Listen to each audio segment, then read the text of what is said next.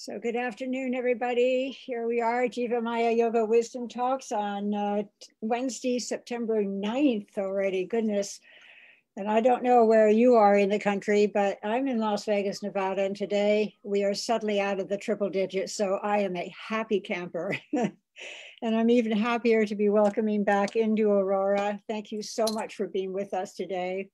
I think almost all of you know Indu. For those that don't, you're in for a treat for the next 30 minutes. And I will be posting her website and all her information and her books. And there's just so much about this divine teacher that's in front of us right now. So let's take it away with this conversation. This whole month is about the spiritual healing of the spiritual healing practices that we can use through the teachings of yoga, and we're allowing the five senses to be our guide. And today we're talking about touch.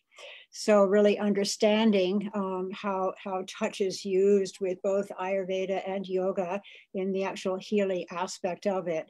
So maybe just an overall of touch and what it is and the importance of it. And then maybe we can segue right away into, so there are always opposites. So there is this healing aspect, but then maybe there's also an aspect that can be very disturbing as well. So maybe to understand what those disturbances may be and how they might show up. That's a load of a question. First of all, please accept my greetings, accept my namaste to you, Abby, Abhaya, and to all those who are watching now or may watch later. Thank you so much for having me back, as well as for your generosity for hosting these talks and inviting people and really picking up these topics consciously and seeing what will benefit the viewer and the listener. And this month's series that you have, the Tanmatra Chikitsa, or the healing through the sensory pathways, I think this is the modern day yoga therapy. Because in present times, it is through senses that our mind is overloaded. It is through senses, through the sensory pathways of vision, of touch, of sound, of taste, of fragrance, that we are not able to always discern what is appropriate and what is not. And therefore, there is a lot of processing for the mind and the emotions and the body to do. But the good side is we can use the same tool for healing. And today, our focus is around touch, which is a very powerful medium for self-care, a very powerful medium for self-healing, a very powerful medium to maintain the harmony between body, mind, and breath.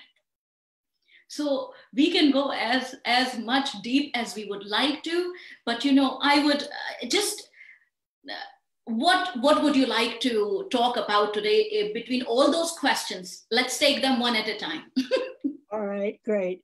So the disturbances, let's start with the bad news first, so to speak, and then we'll get to the good news. So the disturbances that we may find, that will be the imbalances that we will find, or that can cause the imbalances, what would those be at this time? Because I think with all of us still somewhat in isolation, maybe some of these sensory things are really a little bit more of us are on the computer longer, maybe more of us are watching more TV, etc. How is all of that affecting us from the point of view of balance and healing? Thank you for bringing this question for dialogue, Abhaya. So let's see, touch. The word for touch in Sanskrit is a sparsha, and sparsha is the birthplace of the air element. Even prior to the elements, the 5-element theory that Ayurveda talks about: earth, water, fire, air, space, and even the yogic understanding that the body is made up, not just this body, but the macrocosmic body is made up of these 5 elements. Prior to these 5 elements are these tanmatras, these subtle, minor, minutest possible way in which the energy manifests. So one of that is a sparsha, which translates to touch. So this itself, just knowing this, contemplating upon it is powerful, that the birthplace of air element and therefore Vata dosha and therefore any imbalance associated with Vata dosha is through the substance or the tanmatra of sparsha or touch. And as you rightly mentioned, the touch is not just physical touch. When someone says something to us, we say, oh, it touched my heart, which means the sound can touch the heart. Or if someone is really delicious, oh, the texture of it was so smooth, or the sound was so melodious or so comforting. These things are adjectives we generally use for touch, which means that there is a subtle aspect of touch through vision, through sound, through fragrance, through all sensory pathways, not just through physical touch. So that is important to open our minds to, that touch can happen, or our mind and body can experience touch through sound, through taste, through fragrance, and not just through physical touch. Now, since these all sensory gateways are open for receiving touch, which could be, let's say, pleasant or unpleasant, or harmonious, or that which leads to imbalance, it is important to understand that what kind of things can lead to imbalance so that we can avoid or reduce those instances or those stimuli. In Ayurveda, the understanding of these subtle sense therapies is that there could be three kinds of imbalances. And listeners and viewers, if I'm going to say some Sanskrit terms which may seem new for you, after this talk is published, I'm going to go and write down some of these terms in the chat, in the chat, so that it's familiar for you. So these three things are Ati Yog, Heen Yog, Mithya Yog. Ati Yog and Heen Yog are related to quantitative imbalance, that which is because of too much quantity or too little quantity, if quantity brings to imbalance. And Mithya Yog is when quality of a substance relates to imbalance. So just know that there are imbalances that could be related to quantity, and there could be imbalances related to quality. So how can Ati Yog affect the sensory pathway and therefore can disturb Vata, or can disturb the mind and make it rajasic, disturbed, overwhelmed, stressed out, or dull, sad, depressed, demotivated, contracted, retracted? So Ati Yog means too much of it. Now, how can we experience too much of touch? One of the things, Abhaya, you pointed out, like we are watching so much screen these days. At the same time, really through physical touch, one aspect of it is reduced. As you mentioned, we are very much in isolation. But at the same time, in the name of self-care, we may be overusing a lotion or overusing a cream or over-pampering the body, or maybe not too much in tune with or in harmony with what is going on outside, and maybe overdressing and underdressing. So just something to think about, that am I overdoing it in the name of self-care? Because overdoing is not better than underdoing. It is equally negative. So pay attention to Ati Yog, that what all is touching your body, and if it is too much of it. If you are enjoying a texture which is related to touch, are you taking too much of it to pacify? Is it really for the body, or is it for the mind? What is happening? Let's say your mind is really agitated and you switched on something and you're binging on a television series, or binging on a Netflix or Hulu, I don't know, all those different kind of series that are out there. Is it really to numb the mind? And the touch that you are receiving through that visuals, it may be too much. That is Ati Yog. Pay attention to that. Heen Yog, on the other side, is not enough. Let's say maybe you're experiencing itchiness or roughness or dryness on the skin, but not paying attention to it and leaving it dry and leaving it rough. So, or if you're feeling cold and really not listening to your body, this is lack of proper attention, but in terms of quantity, there is not enough. And Mithya Yoga, on the other side, is when it is inappropriate. So there is attention, you are providing that touch, but it may be unpurposeful, it may be inappropriate, it may be incompatible. Example, let's say, I'm giving this example because, if you give one example and go through the line of it, it kind of settles well.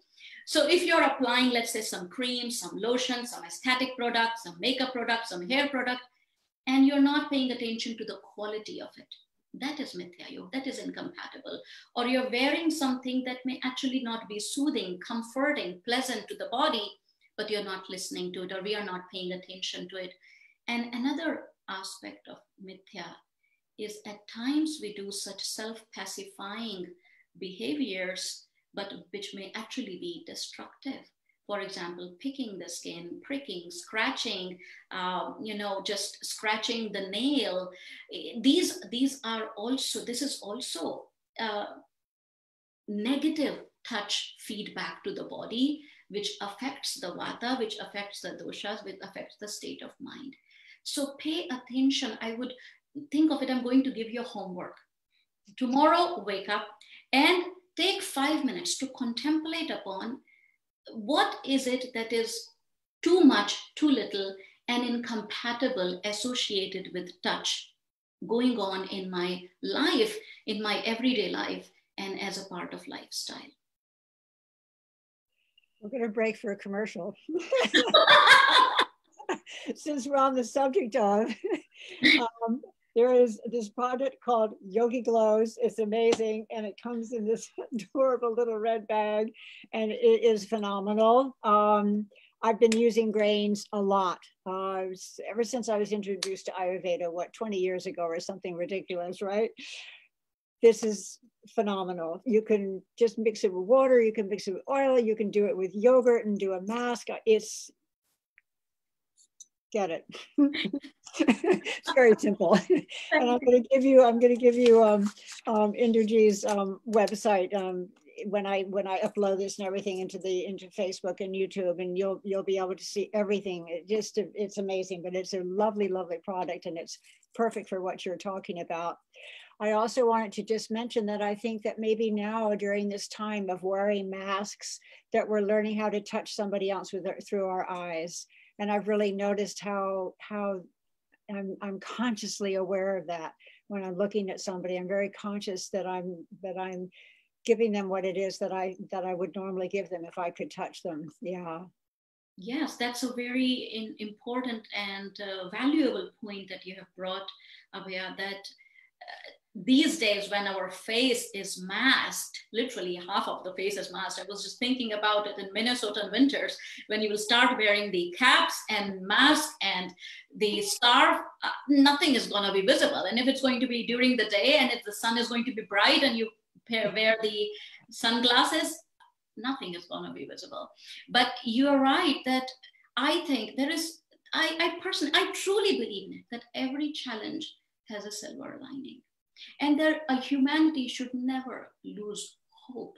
And think of the past, just look at it, that how many turbulences and how many pandemics and how many challenges we have faced as community, as humanity, and we have come on the other side and we have learned from it. So do not lose hope. And yes, even though our face may be masked, our hearts may be more open. And as you mentioned, we may be paying more attention to how can I authentically communicate through my eyes or through my arms, through the movement of the hands, because how we move our hands is really an extension of our mind. Right.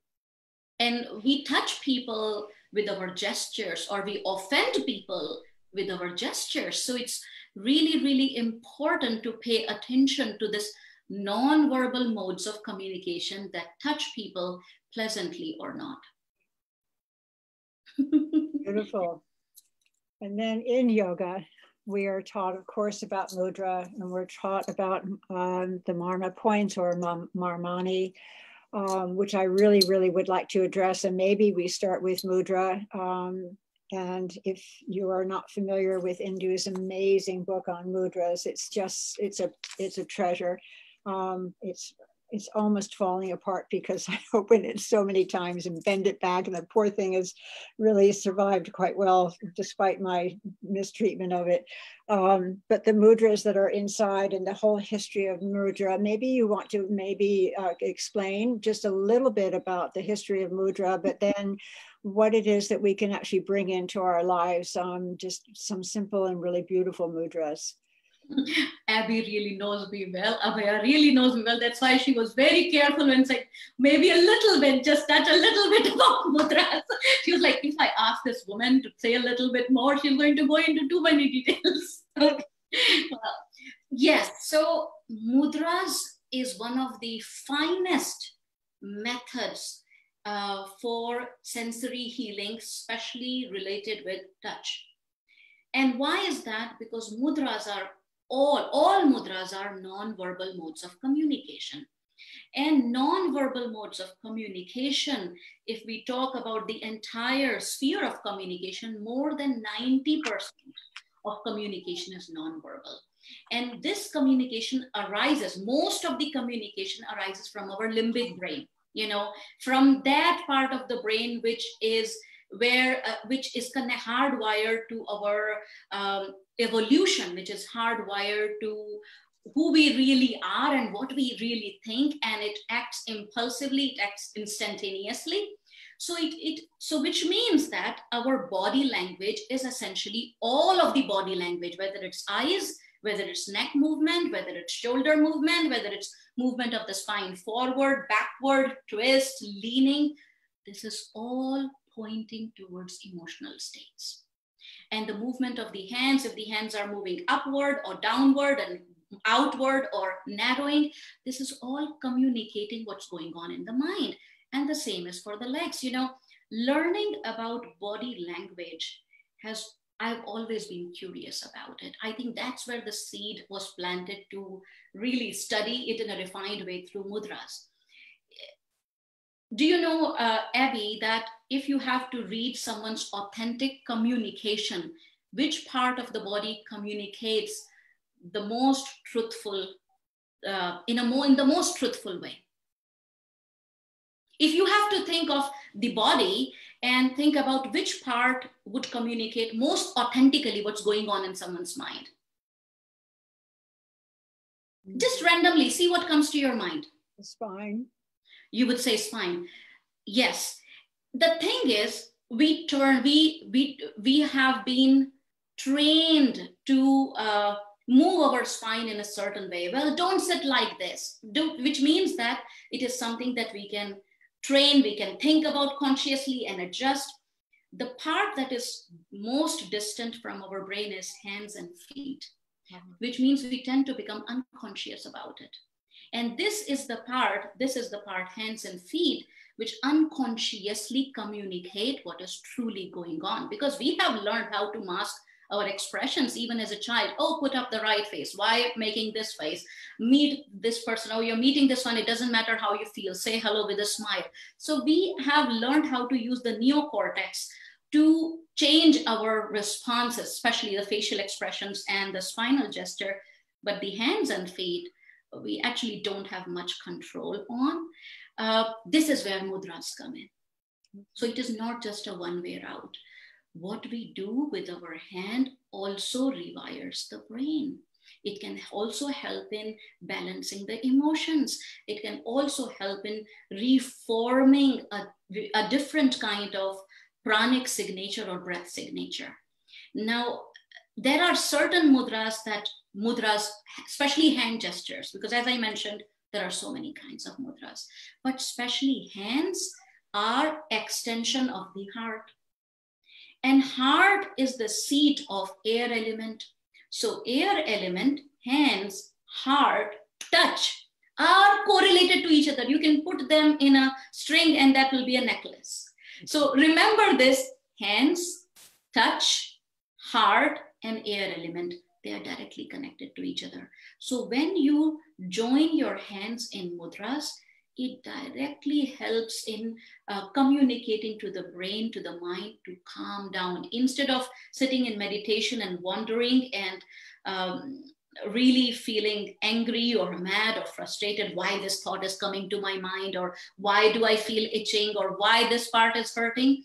If you fold the hands in mudras, and legs are automatically in mudras. If you're sitting cross-legged, that is a mudra. That is crossing, which means you're crossing that channel of communication and lifting that energy upward. The same when you join the hands in mudra, you're crossing this. That don't communicate with anything outside, communicate with yourself through the sense of touch. There are a couple of mudras that come to my mind that can be really beneficial, keeping in mind the change of weather, the change of seasons. So this season is marked by increase in the quality of dryness with the wind, and increase in the quality of cold, in the quantity of cold. So cold and dry. And both these things disturb the vata dosha. And it can show up in the form of shivers, colds, dryness of the skin, dry cough, difficulty in falling asleep, overwhelm, itching. So these are our digestive system imbalances. So the one that I feel will really be beneficial, and I'm going to show it, this is called Shankh Mudra or conch gesture. So in the left hand, you place the right hand thumb and you make a grip, make a fist. So keep the left hand thumbs extended upward. Wonderful. Now bring the other hand fingertips towards the left hand thumb. Now, I don't know. Yeah, I can see how it looks like a conch. Yes. And Shankh Mudra is one of the finest mudra to listen to your heart, to connect with your heart at this time where we may be feeling limited to how to connect with others or how to connect with our family members who we may not be able to see for various reasons for the sake of their health or our health. It is important to get in touch with yourself. So this is Shankh Mudra. This helps you connect with your own heart, and it helps you calm down that vata dosha that brings a sense of insecurity and fear and anxiety. Any time of the day, for as long as you would like to do it, you can combine it with mantra or simply just hold it next to the heart or in the lap with relaxed arms for as long as you enjoy. Don't put too many do's and don'ts. That is one. But if the vata dosha is disturbing, if this change of season is disturbing your digestive system and is causing these symptoms of flatulence, bloating, constipation, or cramping, in that case, the mudra that can be really beneficial is called Samana Mudra. And I will try to remember to put these things in the chat, Ati Yog, Heen Yog, Mithya Yog, and the name of Shankh Mudra and Saman Mudra. So how to do this mudra? Samana means balance. That's it. Samana means harmony and balance. So you bring all the fingertips with the thumb pad. So not like this. Just make sure it's not like this. It is like this. And you rest the hands on your knees, palms facing up, which means the pointer side pointing up, and hold it. Now in this mudra, I would suggest you to hold it for 2 minutes. And if you experience these symptoms on a regular basis after every meal, then I would suggest you to do it 3 times a day. Otherwise, if you experience them rarely or occasionally, then only the time when you are experiencing it or after meals. Holding it for 2 minutes, you don't have to manipulate your breath. The only thing is just keep your spine upright, which helps the prana to circulate in your whole body. Do we have time for one more? We still have more money. Okay. So this last one I want to share because it's related to breathing. Okay. And this will benefit many. So this mudra is called the Ling Mudra. So if you experience dry cough or if you experience chest congestion, in that case, this would be really good. It's called the Ling Mudra. And it is to bring warmth to the body and warmth to the extremities. And I think it will benefit a lot of viewers and listeners that if you feel this cold and temperature imbalance in the body, how you practice this mudra. So you simply interlace the fingers with the left hand little finger down. That is important. Left hand little finger down, keep interlacing. The left hand thumb will automatically come up, and see with the right hand index finger and thumb, make a circuit, make a loop. That's it. And just hold it next to your chest or in your lap. Within a matter of few minutes, it's going to bring this warming sensation in your chest and then to the extremities. So these are the 3 mudras I'm going to suggest you to practice as a sensory healing pathway through touch. That's beautiful. Thank you. And then we come to Marmani, which is really so many, I guess one of the biggest questions that I get asked about Marma points and Marmani is what the difference is between the Marma points and acupuncture. So maybe we can start right from there, which in a sense will also explain the Marma points. Wonderful. Acupuncture is one of the modality to access Marma points. One of the modalities. There are various ways, methods to access Marma points. For example, it could be just touch. It could be touch along with pressure. It could be touch along with oil. It could be touch along with a needle. It could be touch along with a pressure point stick. So acupuncture is just one of the healing methodology to work on Marma points. And Marma points are think of it as a bridge between the mental body and the physical body. The place where the mind starts to crystallize into the physicality of the body, that is a Marma point, which means it is such a unique access point to our prana, to our mind, to our emotions, as well as a portal to consciousness. So when we work through Marma point, we really are working through the entire spectrum of from being human to divinity. It can lead you to that. So then when we speak about Marmani, would it be safe to assume that Marmani is basically the practice of using the Marma points? So Marma Chikitsa would be the modality of using the wisdom of Marmani for healing. Because the wisdom of Marmani is not just used for healing. It was used for protection. It was used for self-defense. It is used in meditation. So when we talk about healing, that particular modality or that particular application would be called Marma Chikitsa. And Marmani simply means a Marma point, a vulnerable sensitive zone, or a bridge or a portal into the mind and consciousness. So, and there are so many ways to work on Marmanis. As I mentioned that there are 108 such classical Marmanis in our body. And those of you who are into the study of chakras and subtle body, think of them as the eyes or the faces of the chakras on the body. So really all the chakras are the Mahamarmani or the great Marmani. So through that you communicate through this bigger energy zones, and through that to the mind and consciousness itself. So there are so many ways to work on Marma point merely by touching them, or touch along with pressure, or touch along with the application of something which could be an oil, which could be a powder, which could be a paste. So it could be anything, or it could be simply the touch of your mind, which means concentration. Any yogic practice, whether it's asana, pranayam, shatkriya, relaxation, yog nidra, they essentially go through Marmani. When you experience that state, it is because you could go beyond the physicality of the body and touch the mind. So there are so many ways to work on a Marma point.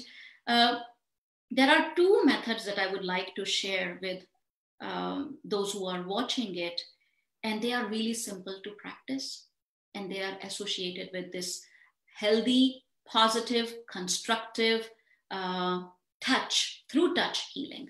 One is there are these 2 Marma points in the center of the palm.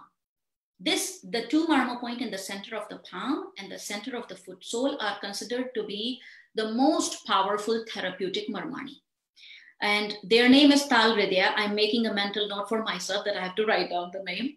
Tal Hridaya. Tal means flat surface and Hridaya means the heart. The heart of the flat surface, that is the palm.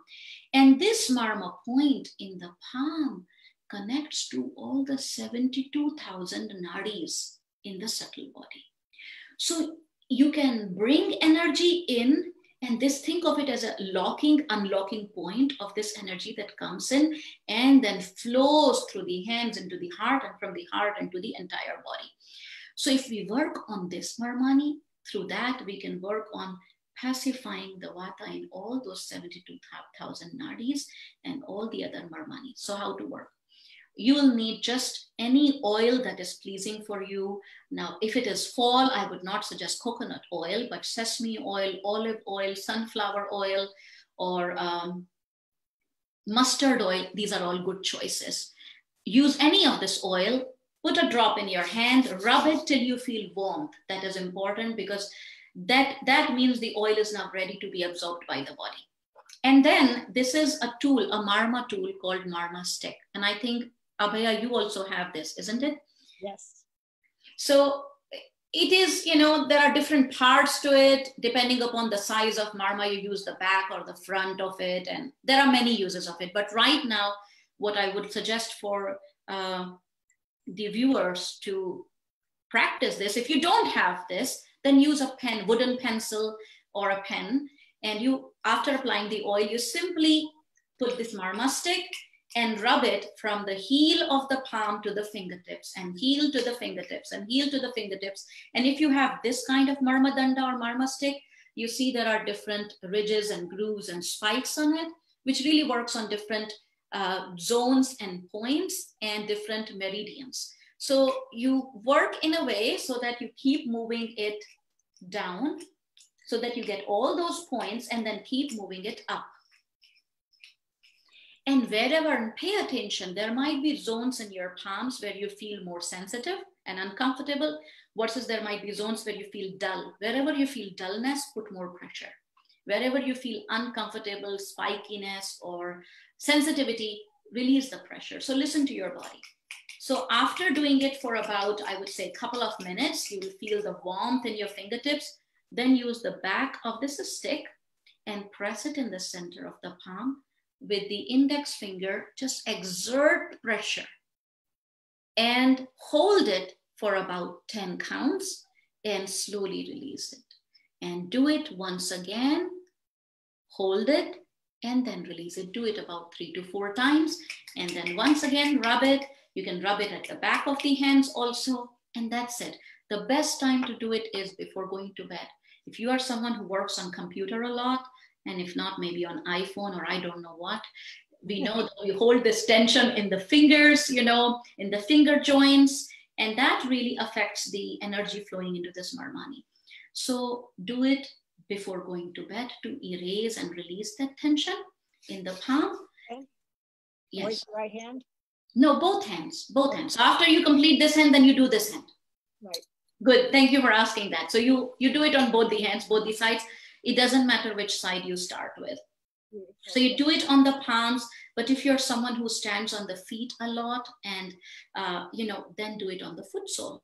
So before going to bed, and if you tend to feel arthritic pains or stiffness in your joints upon waking up, then do it in the morning.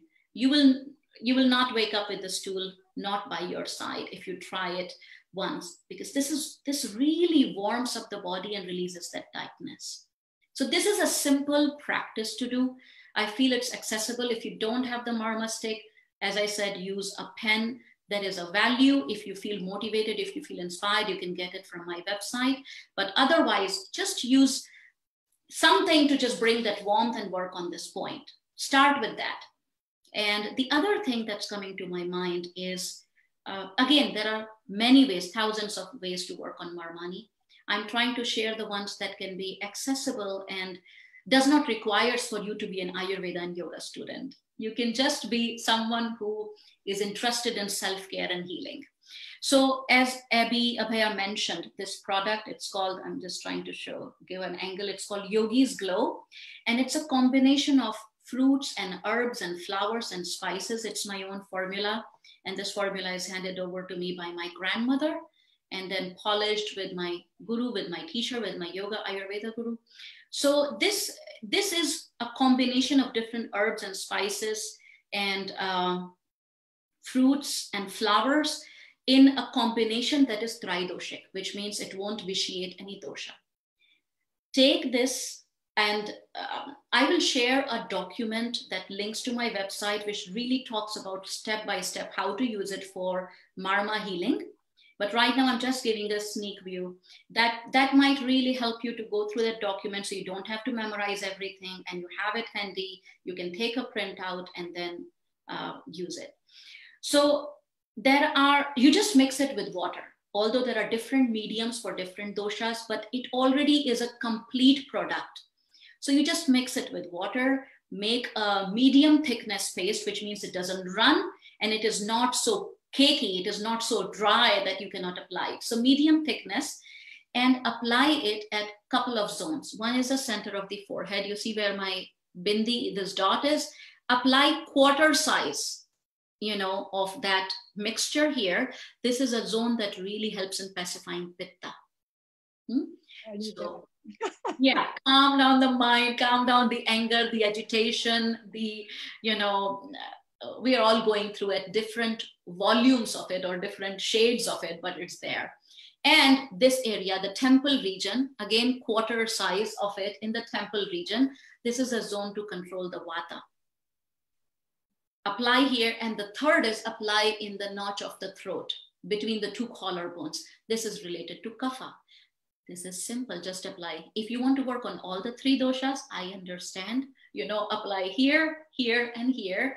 Leave it for 5 minutes, let it dry, and while it is drying, just lay down and put some guided relaxation or guide yourself in relaxation, or simply focus on the touch, the fragrance, and the taste. How does it feel on the skin?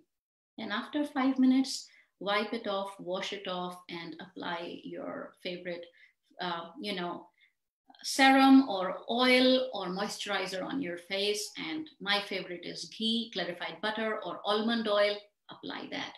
This is a simple way to do marma chikitsa and to invite a touch that brings some yoga, which means balance in the body, breath, and mind. That's awesome. That's awesome. We're about 7 minutes over, but I don't want to, this is so, you could stay in forever. We'd love it.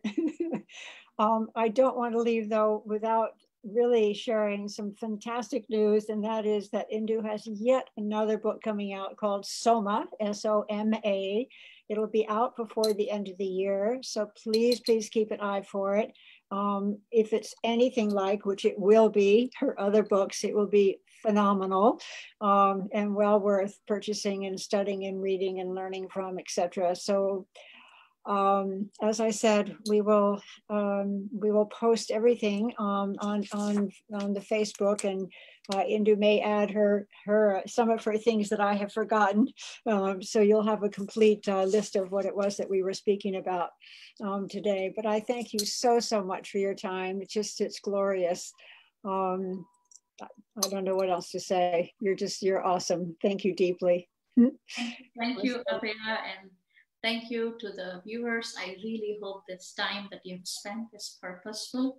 And yes, watch all the other talks through Jivamaya. I think each one of them is equally deep and beneficial. Thank you so much. Thank you.